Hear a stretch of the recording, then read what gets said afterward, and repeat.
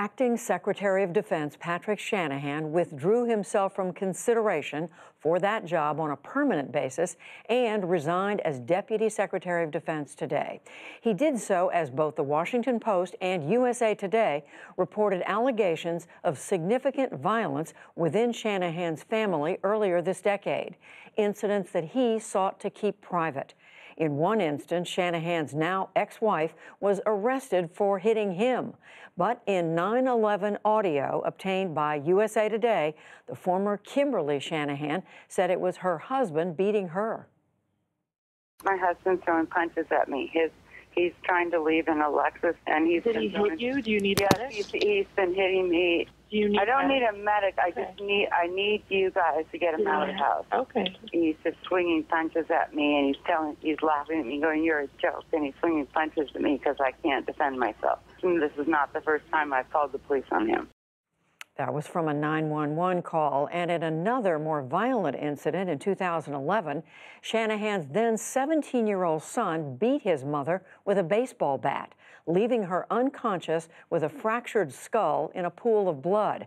Patrick Shanahan then sought to manage the young man's surrender to police on felony charges.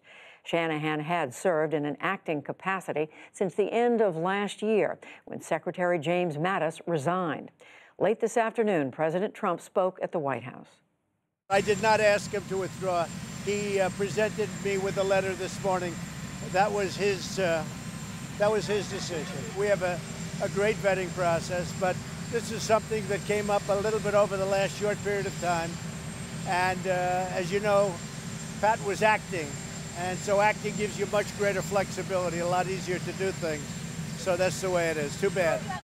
In a statement today, Shanahan said it was, quote, unfortunate that a painful and deeply personal family incident was dredged up. He also said that he never laid hands on his wife. Aaron Davis is an investigative reporter for The Washington Post, and in a series of conversations over the last 24 hours, he spoke with Patrick Shanahan about the domestic violence that led to his withdrawal. Aaron Davis joins us now, and welcome to the NewsHour. Quite a story.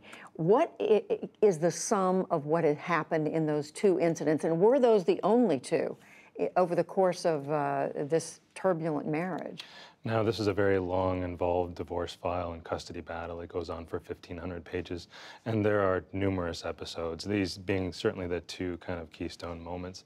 No one looks good in this story. No one looks good in this file. There are, pieces of paper and statements that the ex-wife, that Patrick, that the kids have all said things that I'm sure that they regret.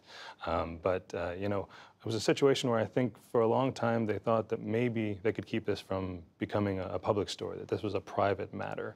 And I think it became clear to Patrick Shanahan in the last couple days that he was going to have to address this publicly, that this was going to be something that was likely going to be a televised discussion.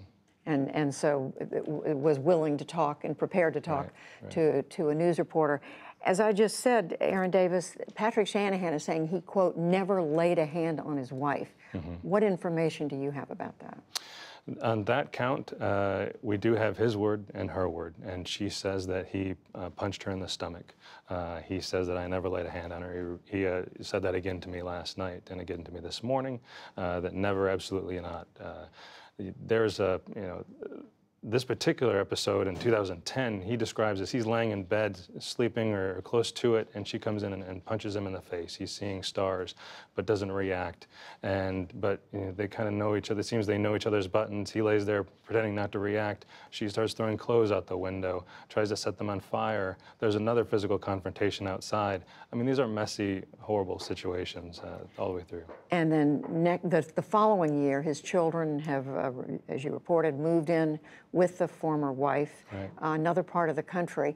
And then the son, the 17-year-old son, and the wife get into an argument, and the son ends up, as we described, beating his mother with a baseball bat. Right. Patrick Shanahan arrives in town soon after that, but doesn't help get his son to the police for questioning. There's a lot going on in this Florida part of the story. We started looking at this because of that, this 4-day time period. He flies to Florida in the dark of night when he gets a call from his son who's leaving the scene of the crime. He gets down there, and there's this next 4-day period in which he doesn't turn his son over to police. There's an active police search going on for his son. He says he's unaware of that for the first several days. He calls an attorney but holes up in a hotel.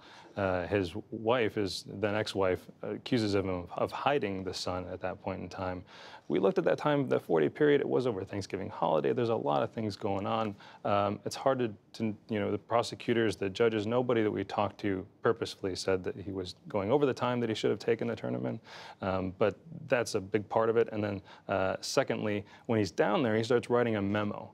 And he starts writing about, when my son goes before the judge, this should be considered self-defense. And I think this was an important part of all this, that in the opening lines of this memo, he says, while the use of a baseball bat may be viewed as an imbalance of force, she was harassing him for 3 hours. And it's that equivalency between a verbal assault and a physical assault that I think he was going to reckon with.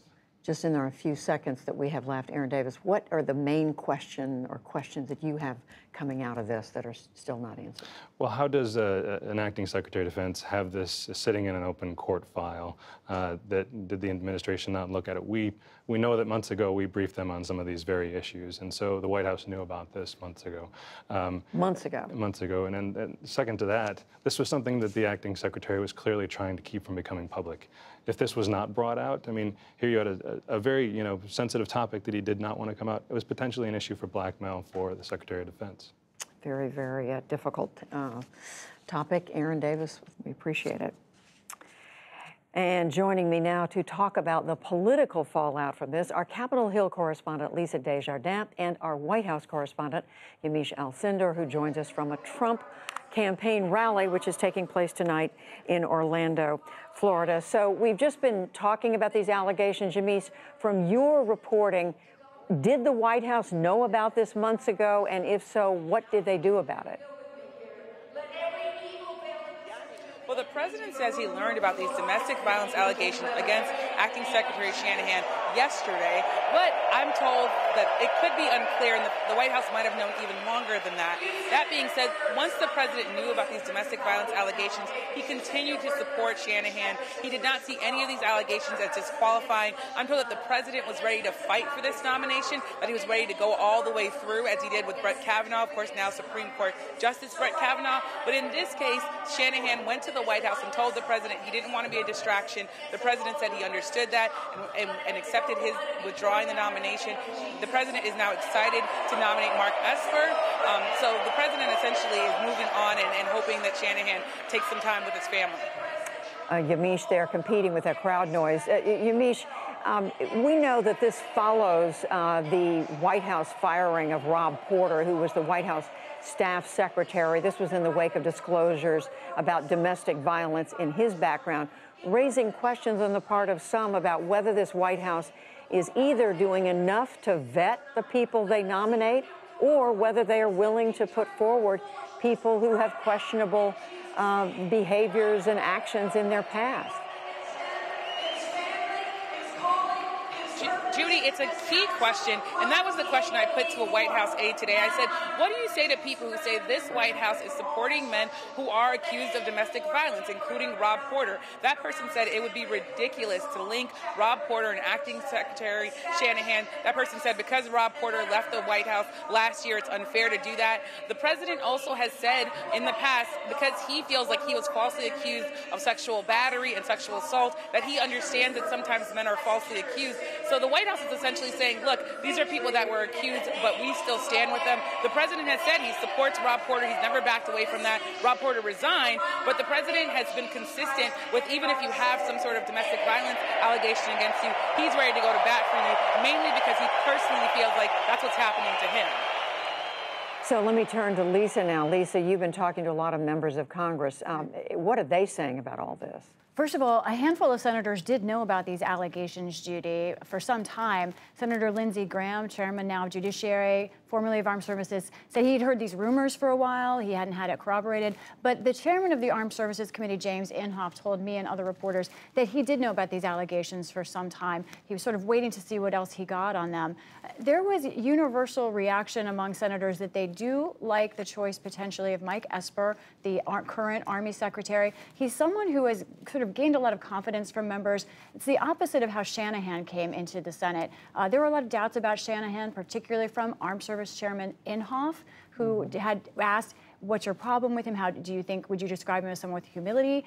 Inhofe publicly said no, he did not see Shanahan as someone with humility. He eventually has gotten on board the Shanahan nomination. But here's the awkward position they were in, Judy. Today, Inhofe was asked, is the Shanahan nomination moving forward? He said yes to a reporter. 3 minutes later, the president called him and said, it's off. These things turning so quickly. Just quickly, Lisa, what are they saying about the White House vetting process? That's right. There are a lot of questions about the White House and the FBI's role, as well as what information has or would have gone to Congress. And also, Judy, there are questions about the difficulties for the military here. The president may say that the position of acting gives him flexibility, but for senators, including Inhofe, they say acting actually erodes authority in the military, and that no acting secretary is seen overseas as someone in charge. We've now been without a full secretary for more than 6 months. They say that is a problem. Lisa Desjardins, Yamiche Alcindor, we thank you both.